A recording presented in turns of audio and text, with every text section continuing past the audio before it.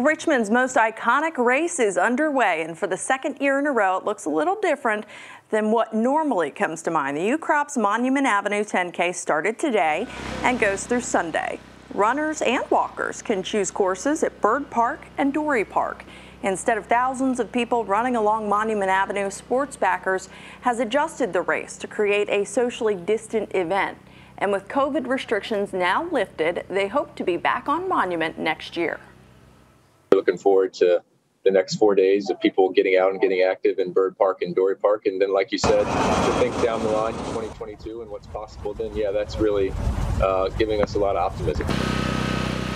The courses will be open from 7 a.m. to 7 p.m. through Sunday. You can still register online for the 10K or the Kids Mile.